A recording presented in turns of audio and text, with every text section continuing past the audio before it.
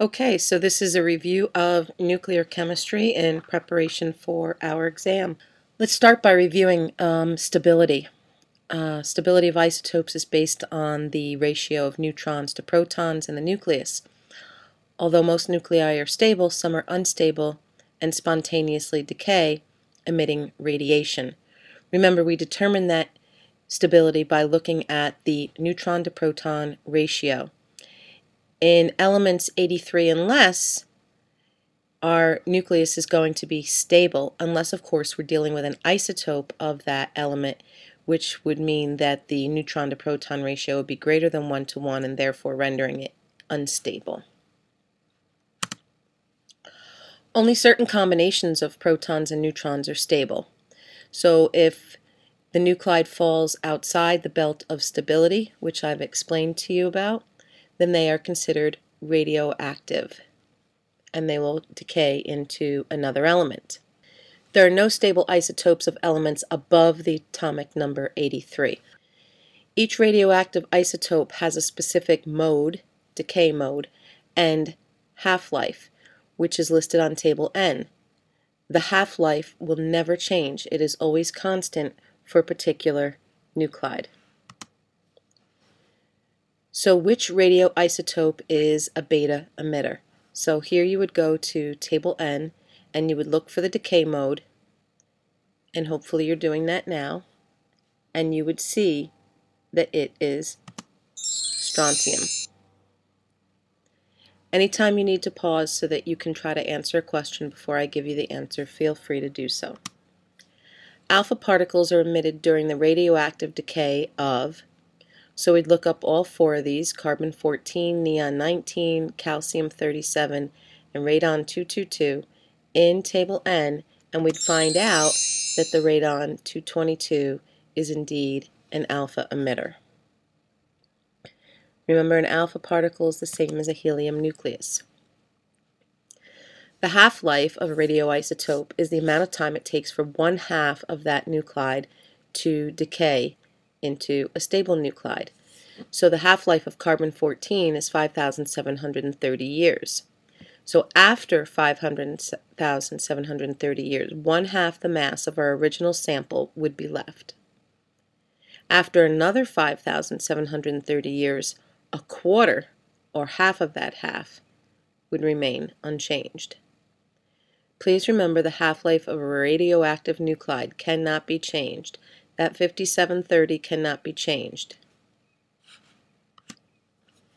As a sample of the radioactive isotope 131 decays, what happens to its half-life?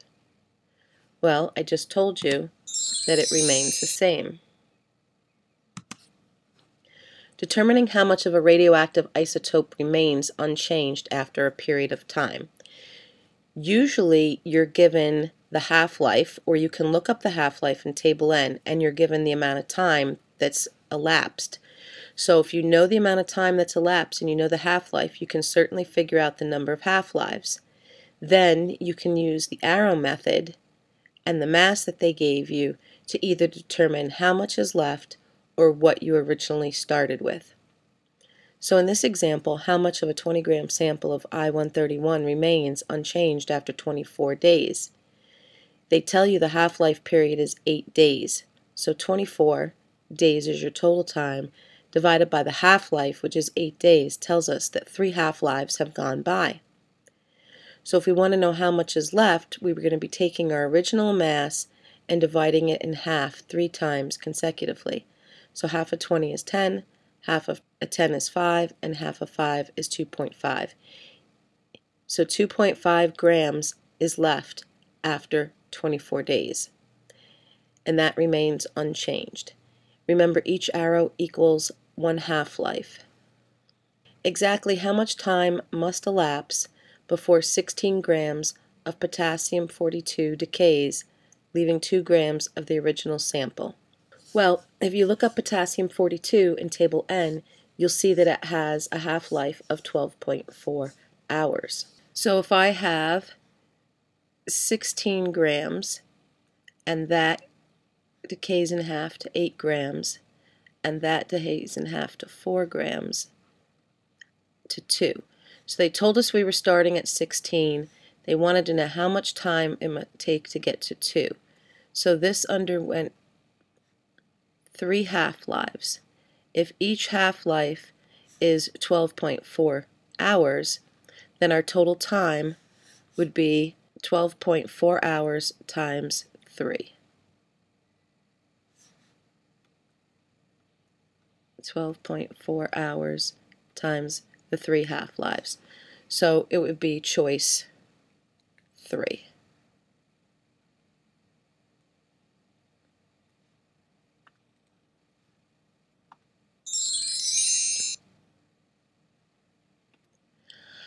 A change in the nucleus of an atom that converts it from one element to another is called transmutation. This is very important. This can occur naturally, meaning all by itself because you're starting with an unstable nucleus, meaning your neutron to proton ratio is not 1:1, or it can be induced by the bombardment, or as I said in my video, slapping of the nucleus by a high energy particle, causing it to change into something else. What is the name of the process in which the nucleus of an atom of one element is changed into the nucleus of an atom of a different element? Well, we just said that was transmutation. This should be down here by the 2. It's kind of in the middle. Which equation is an example of artificial transmutation? Well, that would be the first one, because the first one is the only one that has a nuclear particle in it. None of these have nuclear particles in it.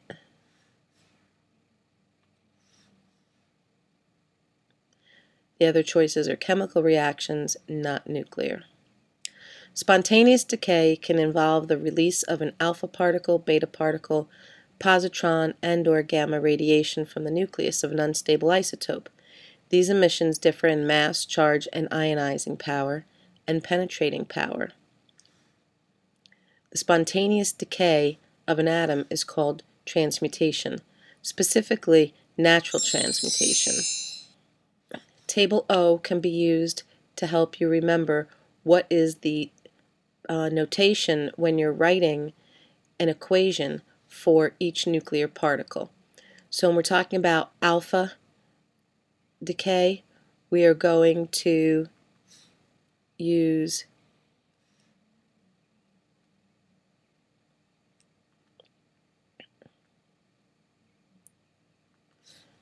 (4,2He) when we write our equations. Beta particle 0, -1e. We very rarely will have an equation with gamma because it's got no mass, no charge. Neutron. Proton is usually written as 11p, can be 11h, and positron emission. Those are the symbols for the particles that we use when we're writing decay equations.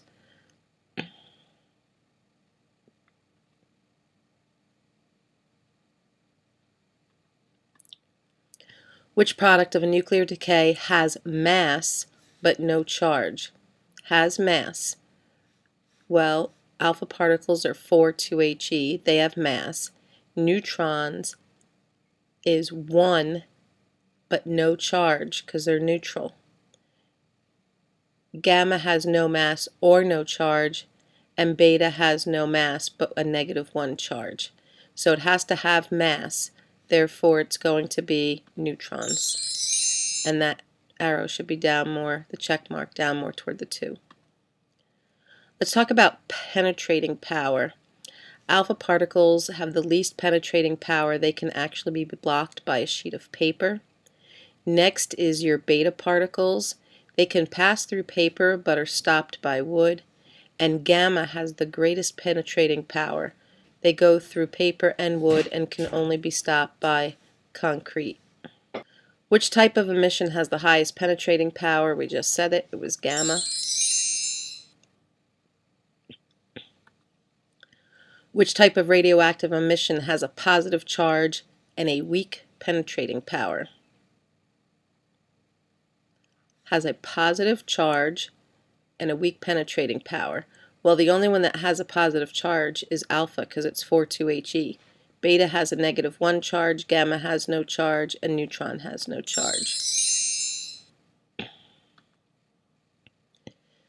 Modes of radioactive decay. We have alpha decay, which is 4,2He. The mass is made up of 2 protons and 2 neutrons. Beta particle, B minus. It's when an electron is emitted from a nucleus. Positron particle. It's a positive electron. The mass of an electron, but with a positive charge. And gamma radiation, no mass, no charge, and it's stronger than X-rays. How do we determine which way a particle will move in an electromagnetic field?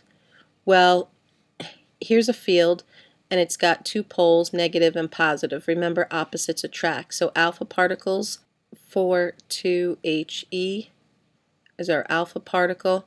So it has a positive mass, positive charge, +2 here. So it's going to be attracted toward the negative electrode. Then you have your beta particles, which are 0, -1e.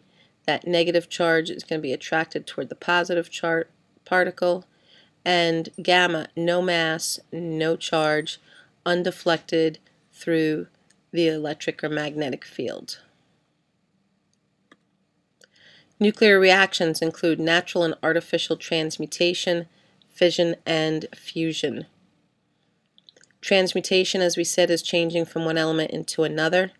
Fission, division, breaking of a very large atom into 2 smaller atoms. Fusion, unite, combining small atoms into a larger atom.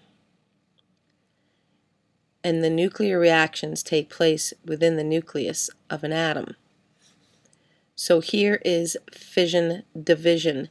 We take a large atom, uranium-235, we're going to bombard it with a neutron. That causes it to break into smaller particles. Gamma rays are released in the process.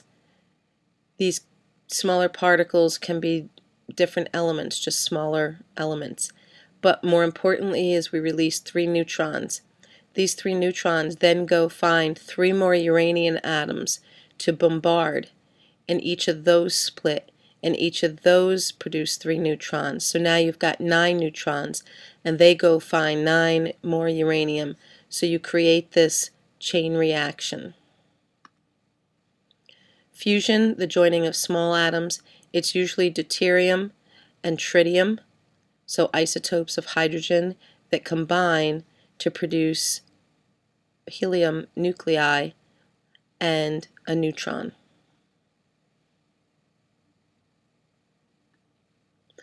Both fission and fusion create huge amount of energy by the process of converting some of their mass to energy, but fusion produces a whole lot more. So given the fusion reaction, what particle is represented by the X? So you would simply solve for the equation. 2 + 2 is 4, 1 + 1 is 2, so it's our helium nuclei. Given this nuclear equation, what's represented by the X? Well, 239, 239, so the mass of X has to be 0. 93, 94, so this has to be a -1. So 0, -1 would be a beta particle.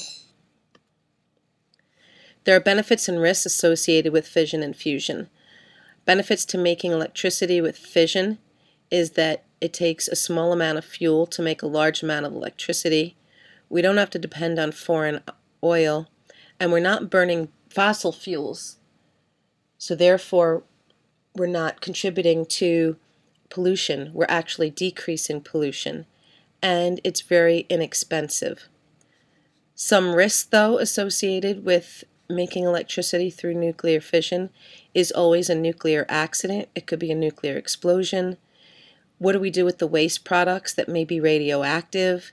And because it produces a lot of energy, there's a lot of thermal pollution. Nuclear reactions can be represented by equations that include symbols, which represent atomic nuclei. They include the mass number and the atomic number, which is the charge, subatomic particles with mass number and/or charge, and then emissions, such as gamma radiation or other nuclear particles. So in alpha decay, notice uranium-238, we have to look up the atomic number, which is 92. It says alpha decay, so I write 42He. This arrow serves as an equal sign so that the mass and charge on both sides are equal. So 238, if this mass is 4, then this mass has to be 234. 92, and this is 2, so this has to be 90. The sum of the helium atomic mass and charge along with the thorium should be equivalent to the mass and charge of the uranium.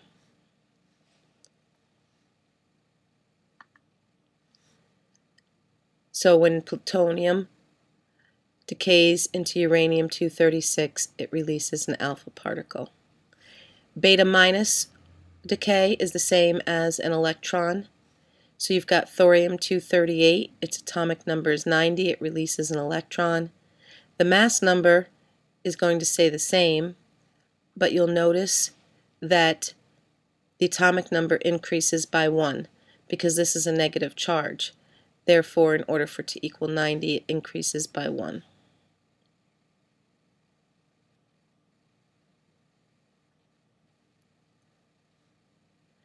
Positron, or beta plus decay. Beta plus decay, the mass remains the same and the atomic number decreases by 1. Here you have potassium-37, its atomic number is 19, it releases a positron. Therefore, the mass stays the same, but the atomic number has to go down because this is a positive 1, so this is argon.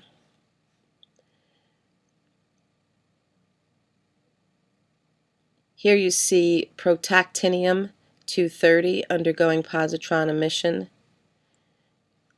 and it turns into thorium-230. Which reaction represents natural decay? Natural is the same as spontaneous. It happens by itself.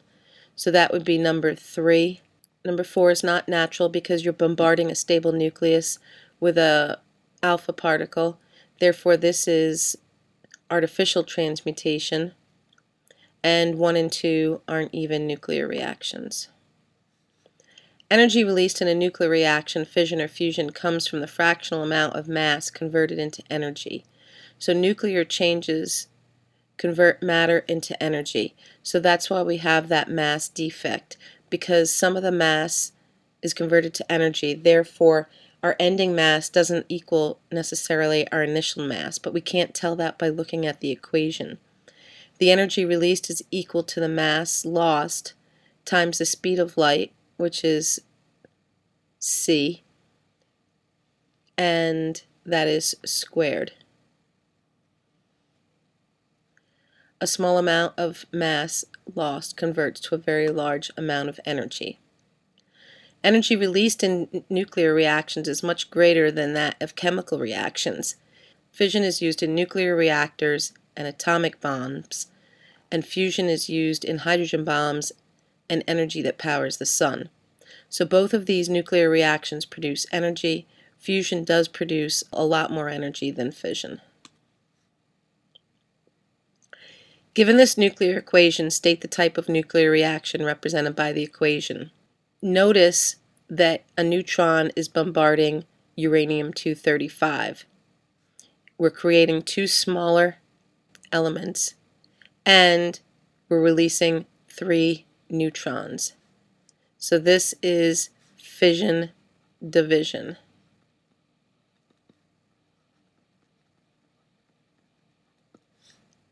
The sum of the masses of the products is slightly less than the sum of the masses of the reactants, and that is because mass is converted to energy, a very small amount of it.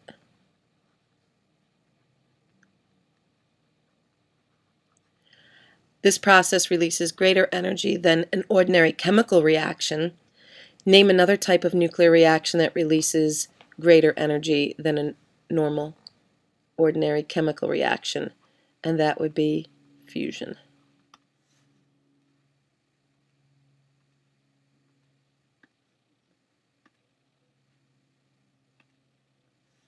Okay. There are inherent risks associated with radioactivity and the use of radioactive isotopes. Risks can include biological exposure, which means that you could alter your DNA, long-term storage and disposal, so how can we safely store this stuff, and nuclear accidents. Realize that exposure to high amounts of radiation can cause cancer, mutations, and even death. State one possible advantage of using nuclear power instead of burning fossil fuels. Reduce pollution.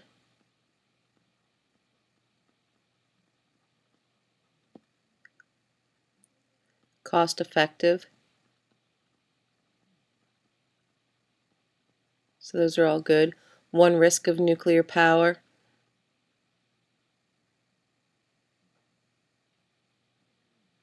Thermal pollution.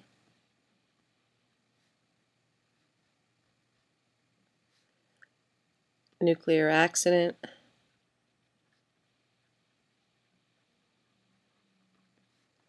Storage of nuclear waste.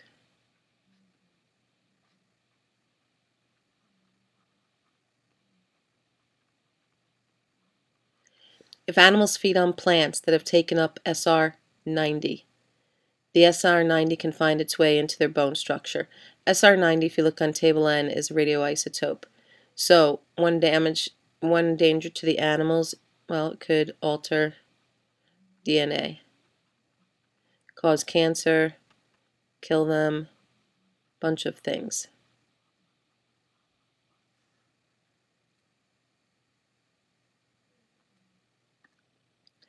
Reduce air pollution, cheaper electricity, and, not depend on foreign oil. I didn't mention that one. A risk, thermal pollution, disposing of nuclear waste, releasing radioactive materials into the environment. Radiation can cause cancer, mutations, or death. Residents around nuclear power plants worry about the health risks. They worry about radioactive material being released into the environment, seeping into the groundwater supply, how the waste will be transported, where it will be disposed, and honestly attacked by terrorists, because we make it very known where our nuclear power plants are. This is the Indian Point nuclear power plant that provides electricity for New York City, and it's located in, I believe, the South Shore of Long Island. Radioactive isotopes have many beneficial uses. They can be used in medicine and industrial chemistry, radioactive dating, tracing chemical and biological processes, industrial measurement, nuclear power, and detection and treatment of disease. Some that you should know: carbon-14, organic materials, so anything that was once living, fossils; uranium-238, geological formations, so rocks. We talked about these in the lesson. 235, nuclear reactors; iodine-131, thyroid diseases; and cobalt-60, treatment of cancer. So which radioisotope is most commonly used in the radioactive dating of remains of organic materials, fossils? That would be carbon-14. Radiation therapy. Gamma rays kill cancer cells. Irradiating food. Gamma rays can kill bacteria in food. And radioactive tracers used in biological processes. These radioactive tracers usually have very short half-lives, so they don't stay in the body very long. And a Geiger counter can be used to detect radiation given off by radioactive isotopes. Okay, that's it. That's your test review. I'll put some review questions up on Castle Learning, and you have the hard copy, the paper test, to practice with.